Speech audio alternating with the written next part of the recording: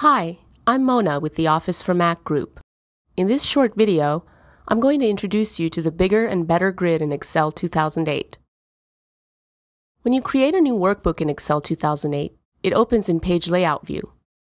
In this view, the grid is divided into pages so that there's space to add a header, and so you can see how your data will appear on a printed page.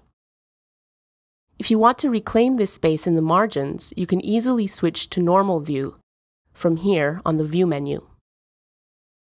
In either view, the grid is 750 times larger than it was in earlier versions of Excel, which provides plenty of space for the large workbooks that many Excel users work with.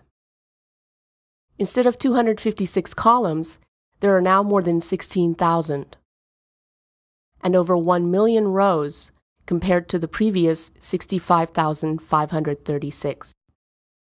This graphic makes it easier to grasp the relative size difference between past and present Excel grids. Keep in mind that these new dimensions apply to each sheet in the workbook. Although this improvement won't impact all Excel users, Power users now have virtually unlimited space to work with even the largest and most complicated workbooks. So that's a quick overview of the new bigger grid in Excel. Be sure to check out Help and the Office for Mac website for additional Excel 2008 videos, courses, and content.